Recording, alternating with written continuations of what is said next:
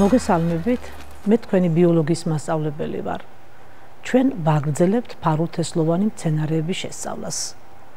გაკვეთილს კითხვების განხილვით დავიწყებ, რომელიც თქვენ დავალებად გქონდათ. პირველი შეკითხვა. რა თავისებურებები განაპირობებს ფარულთესლოვანი მცენარეების ფართოდ გავრცელებას ბუნებაში? ფარულთესლოვნების ფართოდ გავრცელება დაკავშირებულია ყვავილის წარმოქმნასთან, რადგან ჩამოყალიბდა მრავალფეროვანი დამტვერვა. დამტვერვას ახდენს მწერები, ფრინველები, ქარი. ფარულთესლოვნებს კარგად განვითარებული ვეგეტატიური ორგანოები აქვთ. ფოტოსინთეზი უფრო ინტენსიურად მიმდინარეობს. ვეგეტატური ორგანოების სახეცვლილებებიც ხელს უწყობს სხვადასხვა გარემოსთან შეგუებას. მეორე შეკითხვა. რა ფუნქცია აკისრია ფესვს, ღეროსა და ფოთოლს? ფესვი მცენარის საყრდენია. იწვევს წყალს და მინერალურ მარილებს. ასევე მასში საკვები ნივთიერებების მარაგიც გროვდება. ფოთლის ძირითადი ფუნქცია ფოტოსინთეზი და წყლის აორთქლებაა. ღერო საყრდენ ფუნქციას ასრულებს. მისი საშუალებით ნივთიერებათა გადაადგილება ხდება. მის ზოგიერთ სახეცვლილებებში კი საკვები ნივთიერებების მარაგი გროვდება. მესამე შეკითხვა. რა ნაწილებისაგან შედგება ყვავილი? რა ფუნქციას ასრულებს ყვავილსაფარი? ყვავილი ყვავილსაფარის ბუტკოსა და მტვრიანასაგან შედგება. ყვავილსაფარი დამცველობით ფუნქციას ასრულებს. ასევე იგი იზიდავს მწერებს, რითაც მონაწილეობს დამტვერვაში. დღევანდელი ჩვენი გაკვეთილის თემა კი ეხება ყვავილოვანი მცენარეების განაყოფიერებას.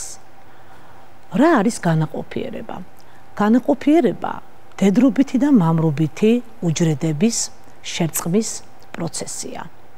ყვავილოვან მცენარეებში მდედრობითი სასქესო უჯრედი კვერცხუჯრედია, რომელიც მდებარეობს თესლკვირტში.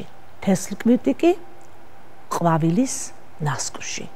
ხოლო მამრობითი სასქესო უჯრედი მდებარეობს ტვრის მარცვალში, მას სპერმიები ეწოდება განსხვავებით ხავსებისა და გვიმრების მამრობითი სასქესო უჯრედებისაგან, რომელსაც სპერმატოზოიდი ეწოდება. ეხლა საინტერესოა განვიხილოთ, როგორ ხდება მამრობითი სასქესო უჯრედის სპერმის მიერ კვერცხუჯრედის განაყოფიერება, რომელიც, როგორც გითხარით, ნასკუში მდებარეობს. თვითონ მამრობითი სასქესო უჯრედი სპერმია მდებარეობს ტვრის მარცვალში. ტვრის მარცვალი კი დამტვერვის შედეგად ხდება ბუტკოს დინგზე. ბუტკოს დინგზე მოხვედრილი ტვრის მარცვლისაგან ყალიბდება სამტვრე მილი, რომელიც ჯერ სვეტში, ბუტკოს სვეტში, შემდეგ კი ნასკუში ჩაიზრდება და თესლკვირტში შედის. აი ამ სამტვრე მილს პასიურად მიყვება მამრობითი სასქესო უჯრედები, სპერმიები. და სპერმიებიც ხდება თესლკვირტში არსებულ ჩანასახოვან პარკში.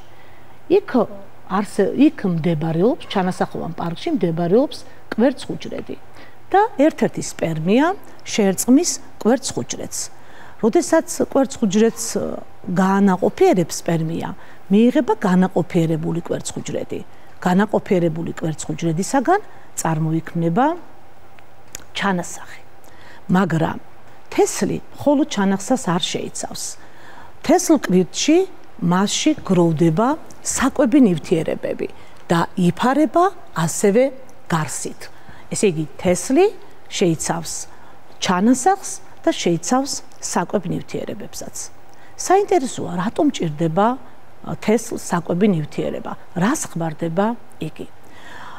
როგორც მოგეხსენებათ, თესლისაგან მცენარე აღმოცენდება, მაგრამ სანამ იგი აღმოცენდებოდეს, მას ჭირდება საკვები ნივთიერება, იმიტომ რომ თქვენ იცით კარგად, მცენარე იკვებება ფოთლებში წარმოშობილი ორგანული ნივთიერებებით, რომელსაც თვითონ ასინთეზებს მზის ენერგიის ხარჯზე და თესლები უმეტესობა თითქმის ყველა მათგანი, გარდა ზოგიერთი გამონაკლისისა, ვითარდება ნიადაგში.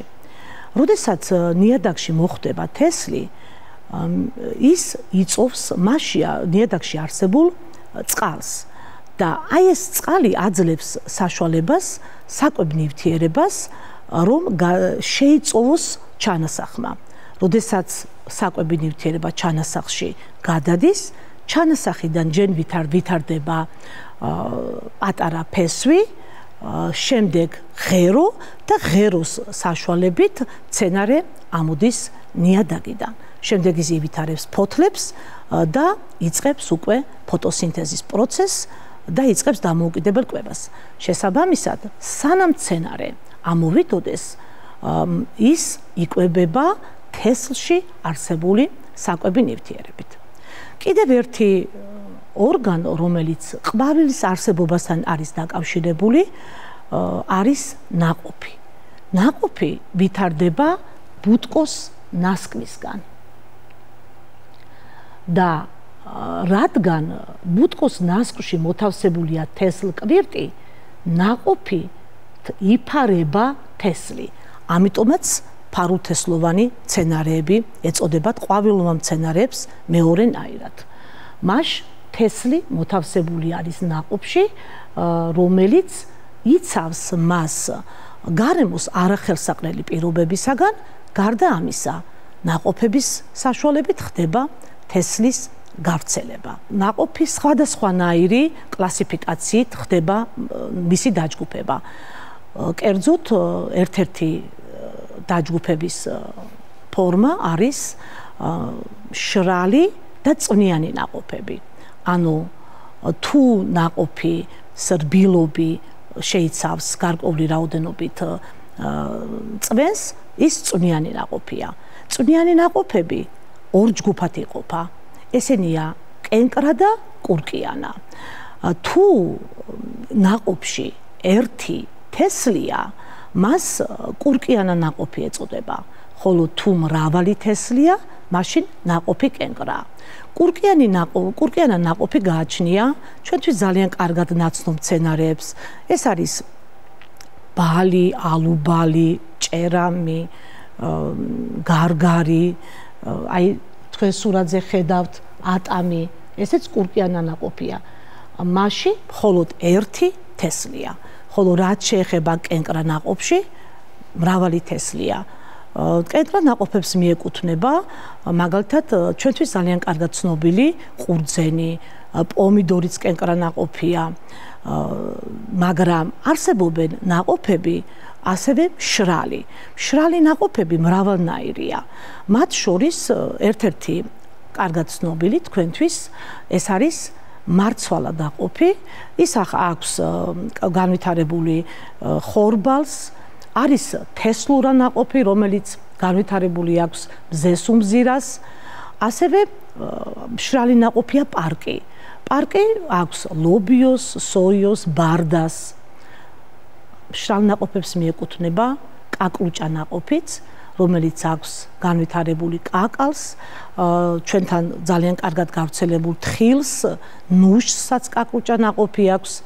ასევე მშრალი ნაყოფი არის ჭოტი. ჭოტი, როგორც ნაყოფი, ძალიან გავს პარკს, თუმცა პარკისაგან განსხვავებით, მას აქვს ტიხარი, რომელზედაც არის განლაგებული თესლი. ესე იგი, ნაყოფი განვითარება დაკავშირებული არის ყვავილის განვითარებასთან, იგი ფარავს თესლს და როგორც გითხარით, იცავს დაზიანებისაგან და მონაწილეობს მის გავრცელებაში. როგორ მონაწილეობს ნაყოფი თესლის გავრცელებაში? როგორც იცით, ნაყოფით იკვებება ცხოველები და ზოგჯერ მათ მომნელებელ სისტემაში თესლი არ მოინელება და ამ გზითაც ხდება მისი გავრცელება. გარდა ამისა, ზოგიერთ ნაყოფს აქვს მწებოვანი წარმონაქმნი, რითაც ეწებება ცხოველების კანს, ბეწვს და ცხოველსთან გადააქვს ეს ნაყოფი. ნაყოფთან ერთად გადადის თესლიც. მოგეხსენებათ, რომ ყვავილოვანი მცენარეები ბუნებაში ყველაზე ფართოდ გავრცელებული მცენარეებია და ეს დაკავშირებულია ყვავილის განვითარებასთან, რადგან ყვავილთან არის დაკავშირებული ნაყოფის განვითარებაც, შესაბამისად ეს ორგანიზმები თითქმის გავრცელებული არის ყველა კლიმატურ სარტყელში და ძალიან ბევრ ეკოლოგიურ სისტემებშიც თავისთავად. ეხლა რაც შეეხება რა მნიშვნელობა აქვს ფარულთესლოვან, ანუ ყვავილოვან მცენარეებს ადამიანისათვის. ადამიანი ყვავილოვანი მცენარეებისგან იღებს საკვებ ნივთიერებებს, აი ჩვენთვის ერთ-ერთი მნიშვნელოვანი ყვავილოვანი მცენარე ხორბალი, რომელიც ძირითადი საკვებია საქართველოში უამრავი კულტურა არის გავრცელებული ყვავილოვანი მცენარეების, მათ შორის სიმინდის, ხორბლის, ვაზის კულტურა. ყვავილოვანი მცენარეებისაგან იქმნება ტანსაცმელი, იგი არის საამშენებლო მასალა. გარდა ამისა, ყვავილოვანი მცენარეების მნიშვნელოვანია როგორც დეკორატიული მცენარეები, ისინი ალამაზებენ სკვერებს, ბაღებს. მაგრამ ჩვენ უნდა ვიცოდეთ ყვავილოვანი მცენარეებთან ურთიერთობა, რადგანაც ზოგჯერ ეს მცენარეები თავდაცვის მიზნით გამოიმუშავებენ განსაკუთრებულ ნივთიერებებს, შეიძლება ეს იყოს შხამიანი ნივთიერებებიც და მასთან ურთიერთობისას აუცილებელია დავიცვათ გარკვეული წესები. არავითარ შემთხვევაში არ შეიძლება უცნობი მცენარის გემოს გასინჯვა. არ შეიძლება უცნობი მცენარის მოხვედრა ხელზე თუ კანი დაზიანებულია. გარდა ამისა, თუ უცნობ მცენარეს შევეხებით, არავითარ შემთხვევაში არ შეიძლება შემდეგ საკვების მირთმევა ხელების ჯეროვანი დაბანის გარეშე. საქართველოში ძალიან ბევრი ყვავილოვანი მცენარეა გავრცელებული, მათ შორის ზოგიერთი მათგანი ადამიანის საქმიანობასთან დაკავშირებით შეტანილი არის წითელ ნუსხაში და მას განსაკუთრებული გაფრთხილება ჭირდება. ეს ერთ-ერთი ასეთი მცენარე, რომელიც წითელ ნუსხაშია შეტანილი არის საკმლის ხე, ასევე წითელ ნუსხაშია შეტანილი ქართული ზამბახი, კოლხური ბზა. ამ მცენარეებს განსაკუთრებული მოვლა და გაფრთხილება ჭირდება. ზოგიერთი მათგანი საქართველოში ენდემია. რას ნიშნავს ენდემი? ის მთელ მსოფლიოში მხოლოდ საქართველოში გვხვდება. შევაჯამოთ დღევანდელი გაკვეთილი, ჩვენ დღეს განვიხილეთ ყვავილოვანი მცენარეების გამრავლება, განვიხილეთ როგორ ხდება განაყოფიერება, ასევე განვიხილეთ როგორ ხდება თესლიდან მცენარის აღმოცენება, ასევე განვიხილეთ ნაყოფი და ნაყოფის მნიშვნელობა ფარულთესლოვანი მცენარეებისათვის. ეხლა მე თქვენ მოგცემთ დავალებას, ამისათვის გთხოვთ ჩაინიშნოთ რამდენიმე შეკითხვა. პირველი, რა უპირატესობა აქვთ ფარულთესლოვნებს შიშველთესლოვნებთან შედარებით? და მეორე, ითვლება, რომ სპორებით გამრავლებასთან შედარებით თესლით გამრავლება ერთგვარ უპირატესობას ანიჭებს მცენარეებს. მოიყვანეთ არგუმენტები ამ დებულებების დასასაბუთებლად.